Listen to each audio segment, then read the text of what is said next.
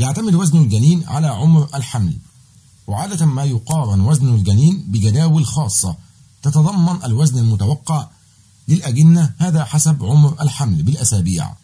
مثلا يتوقع أن يكون وزن الجنين 2.6 كيلو جرام في الأسبوع 36 من الحمل، وعادة ما يولد الطفل بوزن يتراوح بين 3.2 كيلو جرام إلى 3.4 كيلو جرام، لكن قد يولد بعض الأطفال بوزن أعلى من المعدل الطبيعي بمقدار 4 كيلو جرامات، وهذه حالة طبية تسمى فيتال ماكروسوميا. كما قد يولد أطفال بوزن أقل من الطبيعي، وتوجد عدة عوامل تسهم في الحالتين، وأغلبها يتعلق بصحة الأم العامة ونمط الحياة الخاص بها.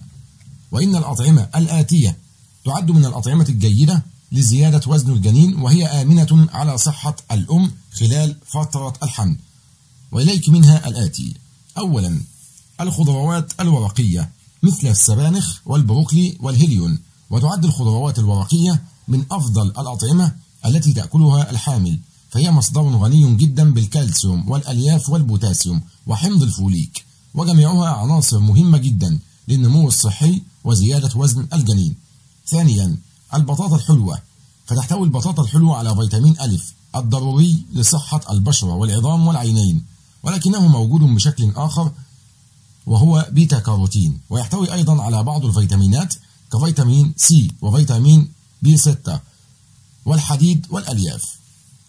ثالثا، الحليب، فتحتاج السيدة الحامل لتناول ما يقارب من 200 إلى 500 ملي لتر من الحليب يوميا إذا كانت ترغب في زيادة وزن الجنين، لما يحتويه الحليب على عناصر غذائية مهمة ليست فقط لوزنه بل لصحته، مثل البوتاسيوم أو الكالسيوم.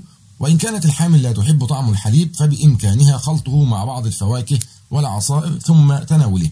رابعا، عصير البرتقال، فكما هو معروف فإن البرتقال من العناصر الغنية جدا بفيتامين سي إضافة إلى البوتاسيوم وحمض الفوليك.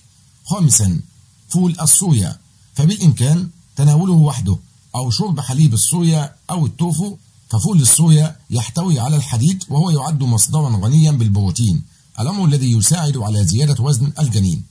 سادسا، سمك السلمون، فهو مصدر غني بأحماض أوميجا 3 التي تسهم في نمو دماغ وعين الجنين نموا سليما، كما أن سمك السلمون يحتوي أيضا على البروتين، وينصح الأطباء به دوما عن الأنواع الأخرى من السمك، لأنه يحتوي على نسبة قليلة جدا من عنصر الزئبق السام الذي قد يوجد في الأسماك الأخرى بنسبة عالية، ويتسبب بحدوث تشوهات عند الجنين.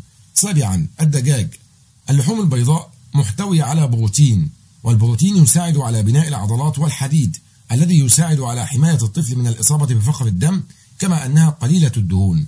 ثامنا، حبوب العدس والفاصوليا بأنواعها، إذ تحتوي هذه الحبوب على البروتين الذي يعمل على بناء العظام، وتحتوي أيضا على الكالسيوم والألياف الطبيعية والفولات والعديد من المعادن الضرورية لصحة الأم والجنين، وإن العدس والفاصوليا مليئة بالحديد والبروتين.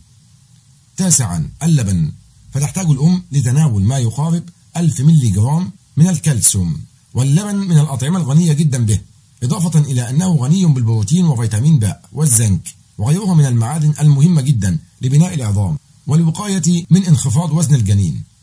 عاشرا، البيض، فإن البيض مثل الحليب واللبن غني جدا بالبروتين، بل يعد من أفضل المصادر للحصول على البروتين الكافي لنمو وزيادة وزن الجنين، إضافة إلى احتوائه على نسبة جيدة من فيتامين أ وفيتامين د وحمض الفوليك والحديد. 11، الحبوب الكاملة مثل الشوفان، فهي غنية بالألياف والفيتامينات والبروتين والمغنيسيوم. 12، اللحوم الحمراء، فتحتوي على كمية جيدة من الحديد وفيتامين باء، والحديد مهم في بناء خلايا الدم الحمراء، فنقصه قد يتسبب في نقص وزن الجنين عند الولادة ويضاعف مخاطر الولادة المبكرة. 13، زيت السمك، والذي يعد من المصادر الغنية بأحماض أوميجا 3، كما أنه يحتوي على فيتامين د وفيتامين أ، ومع ذلك لا ينصح بتناول الكثير منه، لأن الكثير من فيتامين أ قد يتسبب في حدوث تشوهات خلقية عند الجنين، خاصة في الثلث الأول من الحمل، وزيادة نسبة أوميجا 3 قد تؤدي إلى مشكلات في الدم.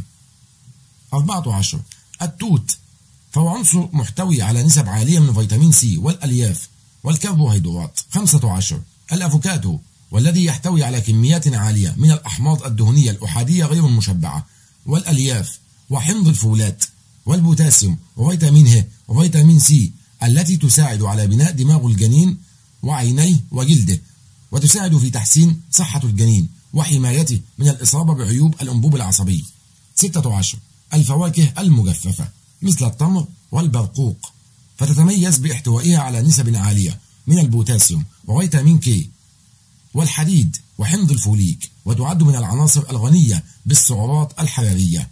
17. جبن القريش فتناول ما يقارب من 40 إلى 50 جرام من هذه الجبنة يعادل شرب كوب من الحليب.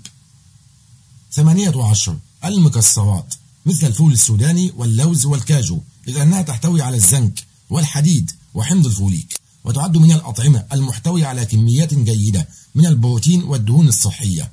19. البقوليات مثل الفول والحمص فتوفر كمية جيدة من البروتين والحديد وحمض الفوليك، كما أنها من المصادر الغذائية الغنية بالألياف.